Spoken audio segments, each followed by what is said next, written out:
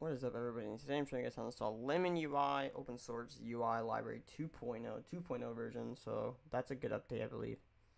Let's see what it changed. Holy cow! Oh man, that's a lot. I'm not gonna read all that, but that's what's changed recently. So that is that. Let's go and download it.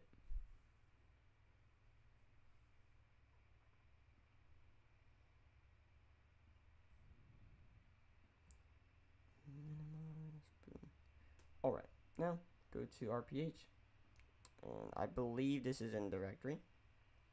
I believe so. Yep, I was right. I thought it was, because I'm like, there's no way.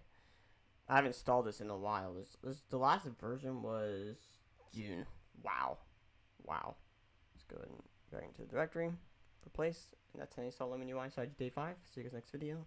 Peace out, guys.